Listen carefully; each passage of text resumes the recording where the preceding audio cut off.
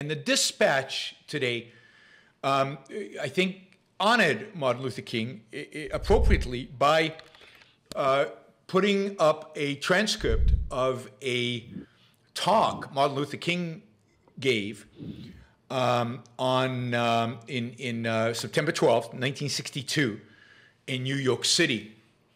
And this was at the, what was it, 100th anniversary of Abraham Lincoln's issuing his preliminary Emancipation Proclamation, right? So this is free the slaves, and this is 100th anniversary, and this is in the midst of the Civil Rights movement, and this is before the Civil Rights Act, and it is I think, a magnificent speech. Agree or disagree with aspects of it. I agree with most of it, or almost all of it. This is a magnificent speech, and it's a speech that I wish somebody, anybody, left, right, center, in America today would be able to deliver even a fragment of a speech like this. So I want to read a little bit of it to you because I think this gives you a flavor of Martin Luther King. It also gives you a flavor of the intellectuality of an era long gone from our shores, unfortunately. So these are segments. I encourage you to read the whole thing. Again, this is Abraham Lincoln issuing his preliminary Emancipation Proclamation, 100 years, September 12, 1962, Martin Luther King. And I'm reading it to you, right? If our nation had nothing more in its whole history than to create just 2 documents, its contribution to civilization would be imperishable. The first of these documents is the Declaration of Independence, and the other is that which we are here to honor tonight, the Emancipation Proclamation. All tyrants, past, present, and future, are powerless to bury the truths in these declarations, no matter how extensive their legions, how vast their power, and how malignant their evil. The Declaration of Independence proclaimed to the world, organized politically and spiritually around the concept of the inequality of man and the dignity of human personality, was inherent in man as a living being. The Emancipation Proclamation was the offspring of the Declaration of Independence. It was a constructive use of the force of law to uproot a social order which sought to separate liberty from a segment of humanity. Our pride and our progress would be unqualified if the story ended here. But history reveals that America has been a schizophrenic personality where these 2 documents are concerned. On the one hand, she has proudly professed the basic principles inherent in both documents. On the other hand, she has sadly practiced the antithesis of these principles.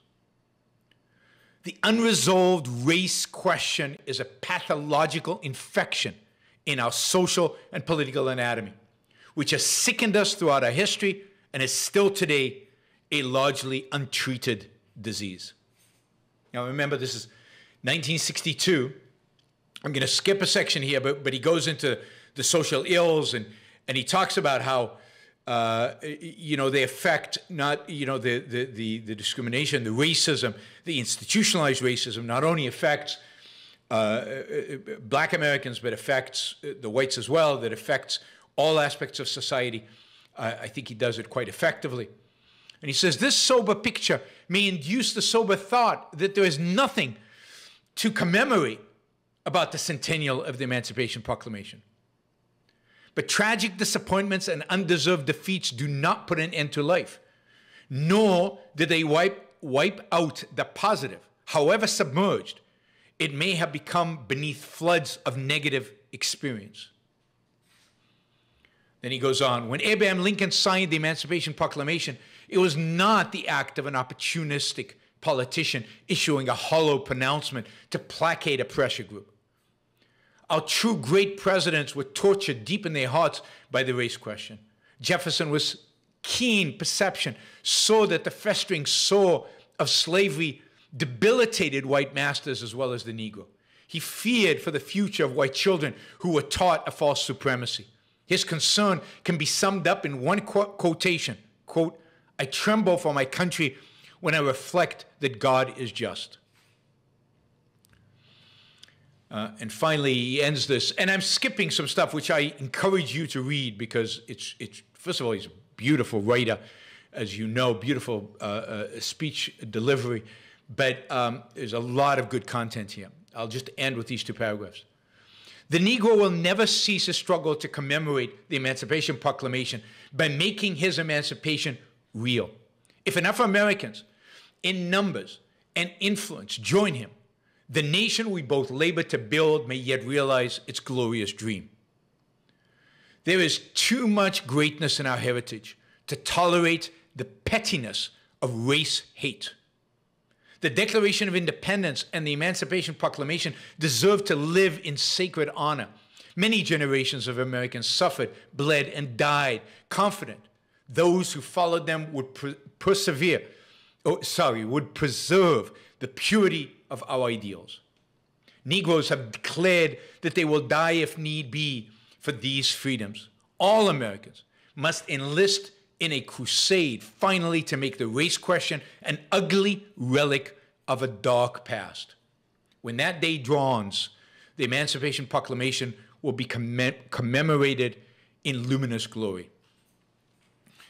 Not only is he a brilliant orator and just a beautiful writer, he is here, commemorating and celebrating the Declaration of Independence, the Lincoln's Proclamation, in spite of the fact that,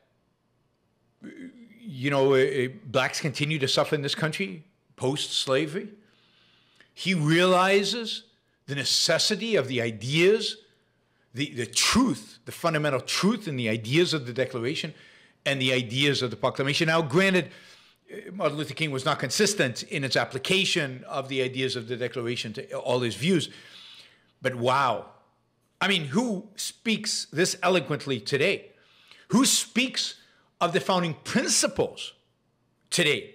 Who talks about the Declaration of Independence today, left or right? Who talks about these two documents being the greatest documents in American history? So I found this particularly beautiful. It's an illustration of I think how impressive Martin Luther King was. I think we've reached a day in America, at least we are closer to that day that he longs for true emancipation in America, because, to a large extent, because of him, because that he stood up and he fought for these ideas. Again, you could find inconsistencies, you can find things that we disagree with him on, but his virtues, I think, here outweigh his vices, and as compared to so-called civil rights leaders today, as compared to those fighting against discrimination or racism today, he is a giant. So happy Martin Luther King Day. I think he deserves it.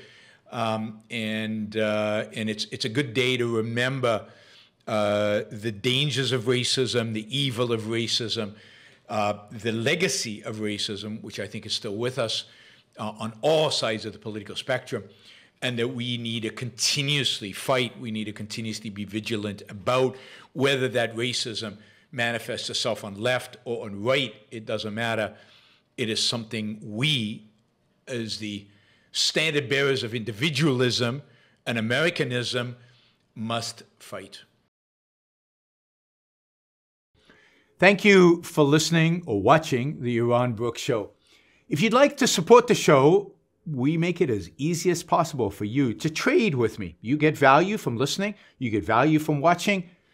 Show your appreciation. You can do that by going to yaronbrookshow.com/support, by going to Patreon, Subscribestar, Locals, and just making a appropriate contribution on any one of those channels. Also, if you'd like to see the Yaron Brooks Show grow, please consider sharing our content and, of course, subscribe, press that little bell button right down there on YouTube so that you get an announcement when we go live. And for those of you who are already subscribers and those of you who are already supporters of the show, thank you. I very much appreciate it.